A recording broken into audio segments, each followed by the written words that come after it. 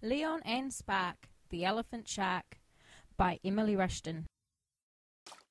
Chapter 8. The Biggest Surprise. But the shark doesn't swim away. Instead, he starts jerking, like my snapper in the chili bin. He looks in even more pain than before. I decide to keep singing to him.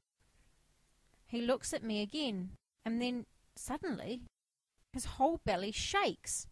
Something is really wrong. His trunk reaches out to me through the water, and he makes a loud squeal. Bubbles erupt from his mouth and trunk, like a fizzy drink. I kick closer and gently touch his trunk. It's rough and warm. I stroke it and keep singing to him. It isn't long before Nana swims up next to me. "I think I know what's happening," she says. Just then, a long, squiggly thing appears from near the back of the shark's belly with a cloud of murky stuff. I look at Nana. "What's happening? There's something inside him and it's hurting him heaps." "Yeah, but I don't think it's a him, Leon. I think she is having a baby." I can't believe it. Now I know everything will be okay.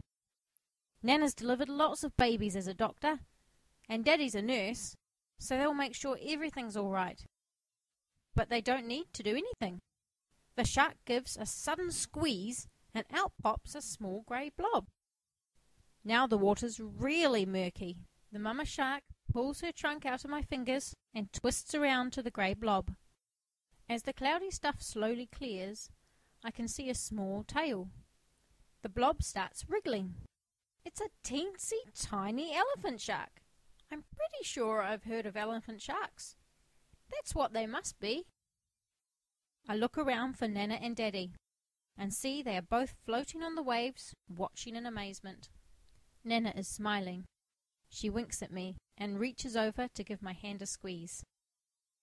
The three of us stay for a long time, bobbing above the ocean floor, just watching. I don't ever want to leave.